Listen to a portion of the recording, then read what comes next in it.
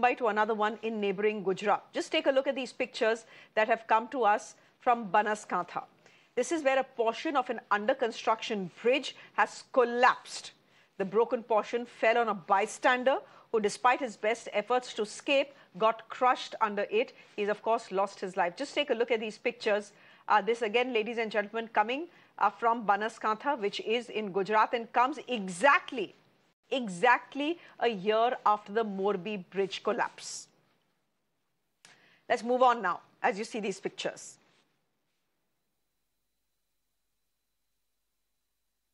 We are shifting our focus now to what has become a biting problem for India. Tea tycoon Parag Desai's death has once again put the focus on the stray dog menace in our cities. Parag Desai was the executive director of the 2,000 crore rupee tea conglomerate Wagh Bakri. You all must have heard of it. You all must have seen its tea lounges. The 49-year-old had just come out of his residence in Ahmedabad on October 15th when a pack of stray dogs surrounded him. He tried to get away. They chased him. He fell to the ground and suffered serious injuries to his head. The Wagh Bakri heir was immediately rushed to a nearby hospital. Last evening, a week later, he died of a brain hemorrhage. Now, this is not a stray incident, whether we are talking about Ahmedabad or across India. In a report tabled in the State Assembly last month, it was reported that Ahmedabad has an average of 6 dog bites per hour, and this average has been maintained ever since 2020. In Gujarat, that average stands at 48 dog bites per hour. But this isn't just about Ahmedabad or Gujarat. This is a problem across the country. All of you face it.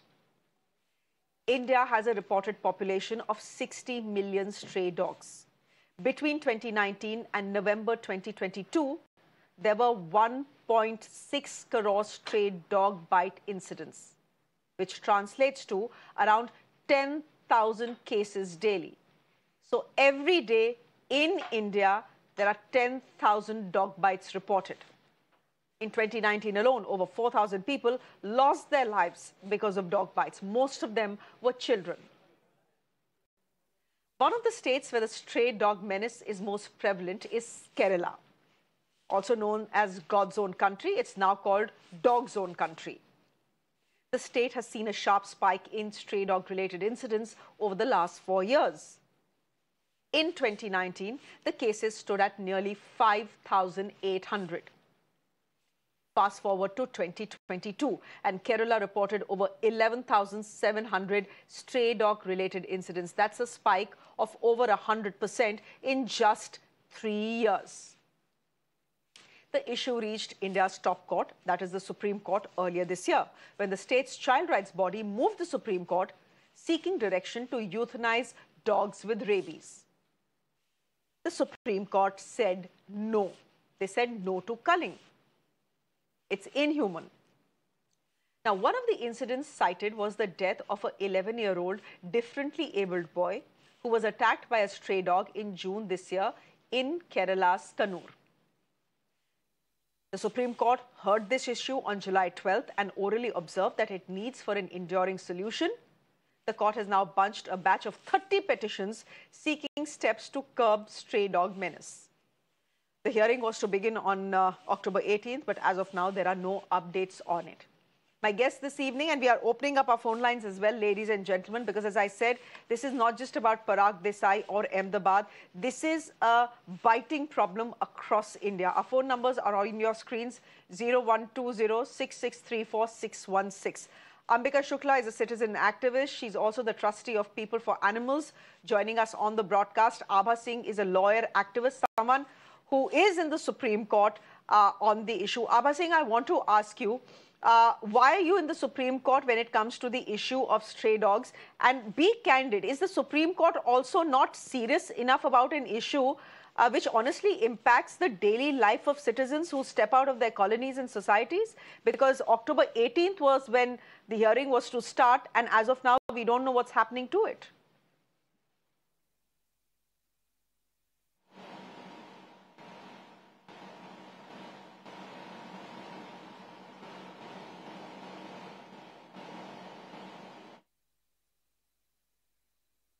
Okay, I don't think Abba can hear us, so I'll just request our producers to try and ensure that she can hear my question. Let me go to our first caller. Vani is calling us from New Delhi. Vani, good evening. Go ahead, please. Like we have Kerala where the dog bite cases are increasing, and then we have states like Goa and Sikkim. I recently visited Goa, and I saw that the whole local population, they were caring of the dogs. So if I look at the statistics in the Goa, the few days ago, the CM said only less than 10 cases, 10 dog bites case come in a year. So if a state like Goa can do it, why can't another states can do it? From past 5 years, there has been no cases of rabies in Goa. In Sikkim, is going to achieve that in next 2 or 3 years. But why other states are not acting on it? Why the authorities, the municipality are not taking it seriously? There is a program of sterilization of the dogs. In my locality, I'm not an active feeder of the dogs. I don't take care of them, but some people do take care of them, and I can guarantee these dogs have not bitten any people in past 1 year because they are being fed daily. They have been taken care of them. Most of them are mute or they are very old to even walk. So I think the problem is over here of local authorities not taking steps about sterilization. The animal welfare people, they keep on shouting that we want to contribute. No, but is sterilization also the answer? That is something I'll get to in just a bit. Very quickly, let's go across to Neha, and I'll get in my guests as well. Neha, go ahead. Good evening. You're calling us from Bangalore. Yeah. So, see, I wanted to mention that every day I feed around 30 stray dogs. The problem here is the dogs are not being sterilized. Hello, can you hear me? Hello? Yeah, I can hear you, Neha. Go ahead. Yeah, so I think the government should take steps to, towards conducting animal birth control on a larger scale, and they should also inject the dogs with anti-rabies vaccine. So I think it's the government's responsibility also, and dogs should be fed. I see so many cruelty incidents because I am also associated with rescue shelters. So there, see here you're just talking about the dog bites and stuff, but what about the cruelty that's inflicted on dogs everywhere, all around the country? So if you inject, the problem can be solved easily by controlling the population, by taking animal birth control measures, and also by injecting anti-rabies, using anti-rabies vaccines everywhere. So that is my point. And dogs should be fed regularly, so they don't get aggressive that way. So why don't they talk about those issues? Okay, we'll leave it there. Thanks very much. But there are 1.6 crore stray dogs in this country. Now, there are enough do-gooders in every society and in every colony who will go and feed these dogs. But then they become villains when these very dogs end up biting a child or an elderly person in the locality. Abha Singh, you know, one of the things that was proposed in the Supreme Court, and the Kerala government had wanted this, was culling of stray dogs, because stray dogs have become a major menace in the state of Kerala. Turns out it's not just in the state of Kerala, it's across the country. We have seen what has happened to Parag Desai. The Supreme Court wasn't very keen on culling, so that option is out. But what is it that, that people like you have proposed to the Supreme Court? What is the solution? In fact, you know, when I'm still representing the NRI Seawood Society, and that society was very clear. It did not want the feeding points to be inside the community because these stray dogs had been biting not only the children but the senior citizens. And let me tell you, it does happen. One day I was on a two-wheeler coming a little late in the night, and almost 3 stray dogs chased me. I thought I'm going to fall from the scooter, but God was kind and I did not hurt myself. So government needs to do something, and the problem is that when the ABC rules 2022 came, they also clearly say that even if a dog has high rabies, you will not kill that dog. The dog needs to be kept in isolation. Now here in this country where you cannot even take care of the human population, do you think the BMCs, do you think the municipal corporations are so equipped to find out the dogs with high incidence of rabies to isolate them? Sorry, I beg to differ. I think Supreme Court, by jumping and saying that, in fact, the High Courts had said that dogs which are a nuisance should be culled, but Supreme Court, by putting a stay, there will be a time that people will rise against this order and would clearly say that if somebody is high on rabies and a dog who's biting, in fact, if you see the figures, India has 36% of the rabies death in the world. We have the maximum number of stray dog incidents in the world. So we have to take care of our citizens. If it's a fundamental duty, you say that you should have compassion for living creatures. We are ready to have compassion for the dogs who are healthy, who are not biting, who don't have rabies. Nobody is stopping you from feeding them. But you cannot feed them in a park. You cannot feed them in a parking place. You have to follow the guidelines. But I think, you know, what the people told me, which I don't know how true it is, but they said it is the pharma companies, the anti-rabies vaccine, these lobbies also try to come and influence these rules. So I think everything has to be above board, and human life has to be saved. You love your dogs, love your animals, but we are not ready to accept that it comes and picks children from the hospital and mauls them. All right, Ambika Shukla, would you want to come in here? Fact is, over the last 5 years, the situation with strays in our country has gotten out of hand. We saw what happened in the state of Kerala, which is why the matter had reached the Supreme Court. Now, I understand that this is a deeply polarizing subject. A fact is that there are animal lovers who love animals, as they should, will go out, feed them inside colonies, feed them outside colonies, often get into spats with their own neighbors because the neighbors don't want stray dogs around them. They say that they're elderly and their children get threatened. On the other hand, fact is that children are being bitten by dogs. We have the statistics. We've put them out on our screens. People in this country, citizens of this country, are dying because of dog bites. What is the solution? Because there seems to be no there seems to be no meeting ground between these two groups. Well, firstly, I'd like to say how deeply saddened I am by Mr. Parag Desai's passing. He was a very, very strong, staunch supporter of animal rights and of street animals himself.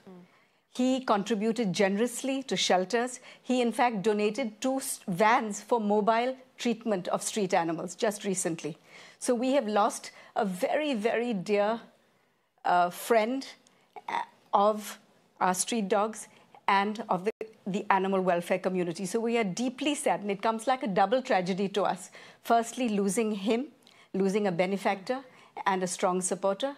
And secondly, that this incident should be being brought back to vilify street dogs, which he would have not wanted at all. People who are close to him saying this is certainly something he would never have wanted. Secondly, I'd like to say that somebody who was himself so fond of street dogs and so familiar with their behavior, it seems unlikely that he would be panicked by dogs running or barking. So, you know, since we can never know what actually happened, I would just like everybody to respect his sentiments and to not misrepresent an incident that we can really not know fully and clearly as to what happened. Secondly, with regard to Kerala, I would like to point out a few things. Ambika, Kerala is one just state in India for a minute? that has refused to... Ambika, yeah, do allow me a minute. Kerala? Yeah. Before you start with Kerala, I'll give you time. That's okay. We want to hear what you're saying. I just want to step in and just clarify where the information about Parag Desai's death is coming. Now, this is all reported. These are the reports that have gone to the police. So this is a police report. There was a watchman who was on duty who has witnessed what has happened, and this is what he has reported to the police, which then has been reported to news agencies, which is how we are reporting it. So on our part, there is no misrepresentation. We have simply reported what the police is reporting. I understand. It's not on your part. I'm saying, correct. I'm saying what people see and what people understand there's sometimes a wide difference. So since we cannot know actually what exactly happened, a watchman can misunderstand. Somebody can be friendly playing with dogs, feeding dogs, and he might misunderstand it as a crowd of dogs being somebody being afraid. So, you know, what is seen and what is understood, there is often a wide gap. So I would say that given Mr. Desai's fondness for dogs and his familiarity with their behavior, it seems unlikely that he would be frightened by anybody barking or running. Anyway, let's get to Kerala. I would like to point out that Kerala in 2001, the government of India introduced the ABC program, which is animal birth control, wherein dogs are sterilized and vaccinated everywhere by the municipality. Now, Kerala, where it was introduced in 2001, until 2015, Kerala had not even adopted this program. Secondly, when they adopted it, they did not do it by volition of their own accord. They were ordered by their high court to do it on somebody's petition. Then when they were ordered to do it, who did they entrust this program to? To a women's empowerment group with neither the expertise nor the experience to conduct such a program. So the program was totally mishandled. In 3 years' time, again, the High Court of Kerala stepped in and said, you've totally botched up this program, close it down immediately by this women's group. So they have never taken the solution seriously. So when you say that the situation in Kerala is this or that, or it is entirely the fault of the local government for not implementing the solution. The solution is definitely sterilization and vaccination. And as two callers have pointed out to you, Goa has become rabies-free through this program. Sikkim is about to become rabies-free. Jaipur, where this program was first introduced, became rabies-free within 2 years. Similarly, everywhere where ABC has been introduced, not only have we become rabies-free, biting has reduced, and so have the numbers stabilized. So, you know, when you have a sensible, and this is a WHO program, and it is been proven everywhere, it has been systematically applied, so we have a solution with us. Why do we need to look elsewhere? Implement the solution systematically, implement it consistently. Do not derail it every time there's an incident, one-off incident here or there. What happens is it is derailed every time there's one incident and everybody focuses their attention there and dogs are relocated, beaten, chased, which disrupts the program and completely destroys the good work done. So what you have to do is commit to the program. It's a time-bound program, mind you. It is not something that carries on infinitely. The ABC program will work, give it time, but give it enough time to work consistently and be consistent in its implementation. Okay, let me get in two more callers then. Rajiv is calling us from Mumbai and Ramesh is calling us from Bangalore. We also have Sushil from Indore, but let's start with Rajiv. Rajiv, go ahead, please. First of all, madam, I am Rajul Gandhi, not Rajiv. I think my surname is making my name Rajiv. I am Rajul Gandhi. Okay. Hello? Go ahead, Mr. Rajiv Gandhi from Mumbai. Yeah, Rajul, R-A-J-U-L, Rajul. All right, Mr. Rajul, go ahead, please. Yeah, thank you. See, मेरा एक question ये है, मेरे को कई बार मैंने कई लोगों से बात की है, ये समझ में नहीं आ रहा है कि जो स्ट्रे डॉग्स हैं उनके पीछे इतना जो म्यूनिसिपालिटी वो इतनी लाइट क्यों है। मैं एक मुंबई के बहुत ही पॉश एरिया में रहता हूँ और वहां पर मतलब सुबह 5 बजे तक इतना इन लोगों का भौ चलता रहता है और जब मैं एमएलए के पास जाता हूँ तो बोले नहीं, कानून के हिसाब से हमारे हाथ बंधे हुए हैं। अभी मेरे को ये समझ में नहीं आता है कि ये इतना हमारे मिस्टर पराग जी का जो अवसान हुआ उसके लिए बड़ा ही दुख की बात है ये। और दूसरी बात कि मैंने देखा है कि मैंने जैसे बताया कि एक पॉश एरिया में रहता हूँ, उस एरिया में एक उनका जो फैमिली का जो सर्वेंट रहता है वो एक नॉट के अंदर 6 ऐसे कुत्तों को लेके, पालतू कुत्तों को लेके जाता है और पूरे गंदगी करते हैं रोड में, क्योंकि वो इनका जो कंटेंशन क्या रहता है कि शीट बाहर ले जाके करे, घर में गंदा ना करे। रोड इतनी अच्छी से म्यूनिसिपालिटी सफाई करती है और उसके बाद ये जो डॉग्स हैं, पालतू कुत्ते, एक ही आदमी, एक हाथ में एक रस्सी रहती है उसमें 3 डॉग, दूसरे हाथ में दूसरी रस्सी 3 डॉग, 6 डॉग में से इतनी गंदगी करते हैं कि अपन एक तरफ इतनी सफाई का अभियान चलाते हैं और अगर कोई ह्यूमन बीइंग कुछ भी गंदगी करता है तो उसके लिए नहीं राजू जी, लेकिन बात अभी स्ट्रे डॉग्स की हो रही है, पालतू कुत्तों की नहीं हो रही है, so we'll let it go. Ramesh, you are calling us from Bangalore, please go ahead. Thanks for having me.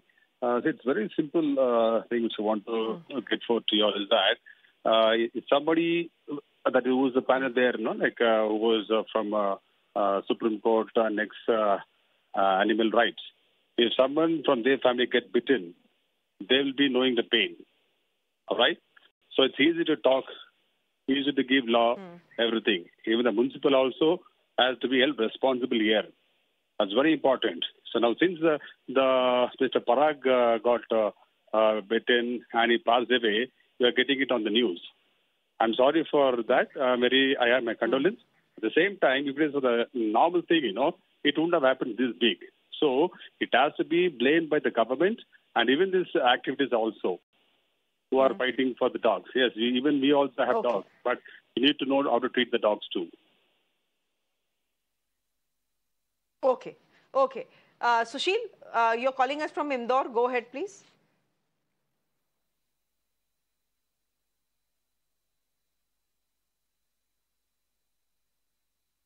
Sushil, are you on the line with us? If not, then I'll go to Gaurav from Delhi. All right, so Sushil, boliye. You're calling us from Indore. Go ahead, please. Yeah. So, see, I'm surprised by the sayings of the animal lover.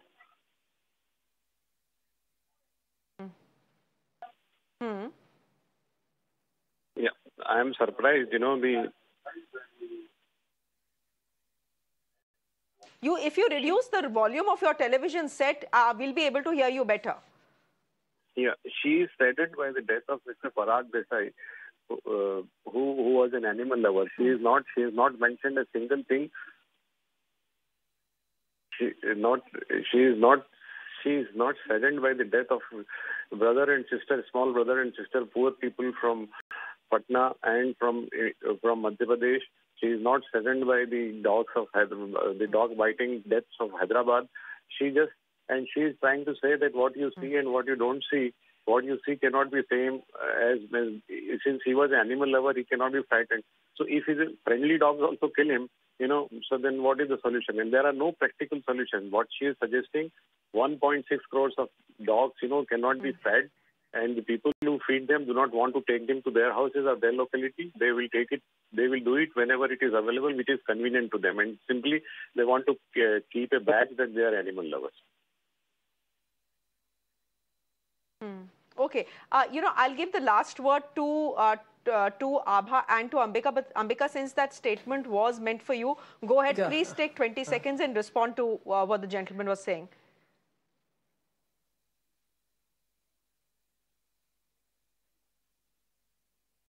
Size incident, so I expressed my condolences to him. But of course, every single incident, every tragedy is extremely saddening. What we have to understand is that we do have solutions and we need to pursue those solutions for everybody's safety.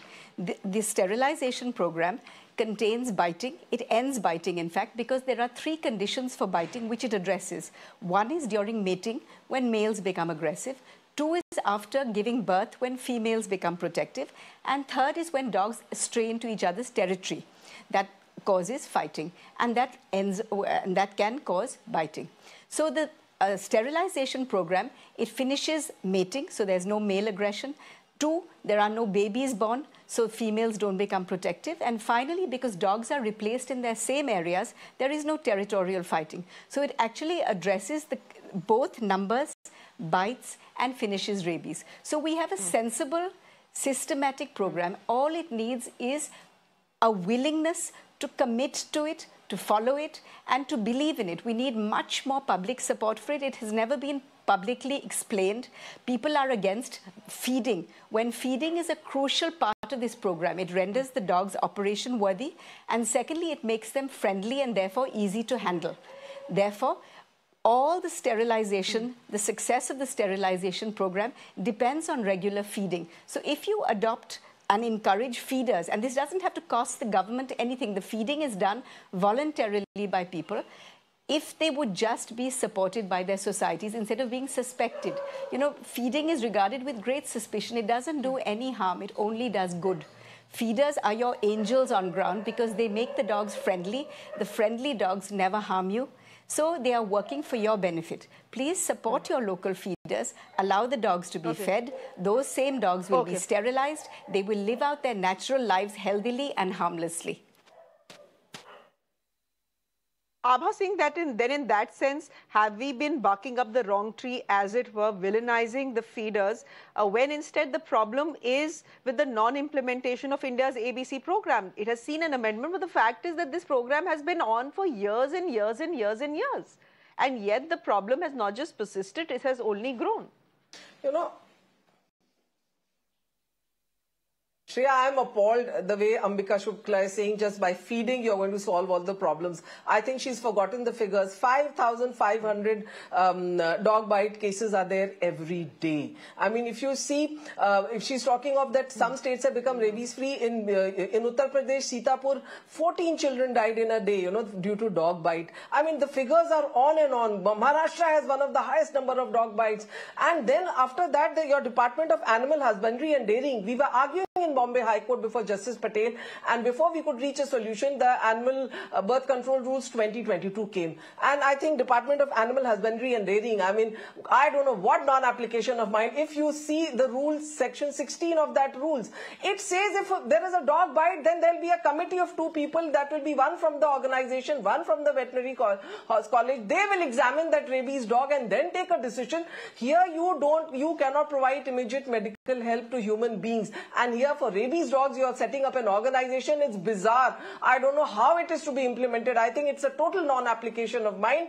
And in fact, as early as 2008, Bombay High Court had clearly said that dogs that are creating a nuisance should be dealt with by the BMC. They should be killed. But Supreme Court put a stay. I think just to say that feeding and give support to the feeders, let me tell you, all of us are humane. All of us are ready to feed the dogs. But dogs that turn rabid, there is no solution. In fact, if I just read out, it says any suspected rabid dog would then be subjected to inspection by a panel of 2 persons, and like a veterinary surgeon appointed by the local authority and a representative from an animal welfare organization. I mean, it's such red tapeism. I mean, for one rabid dog, do you think it's possible? Here in Nanded, so many children died because there was not oxygen. There are so many deaths and so many hospitals because of lack of facilities. And here for dogs, the Animal Husbandry Department has come out with, please read clause 16. I mean, you are endangering lives. You are endangering lives of children, senior citizens. Half the women I was representing in Bombay High Court, they had severe fractures. They have become disabled because they had to run to save their lives by these stray dogs which were there in the societies. So I think the government need to put their brains. Supreme Court needs to look into it, and it cannot be just saying that it's all due to feeding. Sorry, then 5,500 dog bites would not take place every day, because India is food sufficient. There is enough food. There are NGOs, there are restaurants. They give away food by the tons. So it is just not dog feeding. There's much more to that. All right, we'll leave it there for the moment. Again, as I said, it's a deeply polarizing issue. On one hand, there are animal lovers. So, embrace the solution. Embrace the solution. Yeah. Well, the solution hasn't worked. Ambika Shukla, the point is the solution hasn't worked for a while now. And the solution... It hasn't been implemented, ma'am. That has been put on top of that solution. It has been implemented very patchily. And to implement very patchily, and to implement what has now come. Yeah. See, the point is that to implement it is one thing. Then there is, you now have the new 2022 rules. To implement that will be next to impossible, as Abha Singh is pointing out to us. So I don't know where the solution lies really. It's a deeply polarizing issue. Is a solution at hand? Not by the looks of it. Ambika Shukla, we'll leave it there for the moment. Thank you. Abha Singh, thank you very much for joining us. And apologies to all our callers who were still lined up waiting to speak to us. We promise we'll open up our phone lines another day as well. For the moment, I'm slipping into a quick break on the show. There's much more coming up on the other side, ladies and gentlemen. Do stay with us.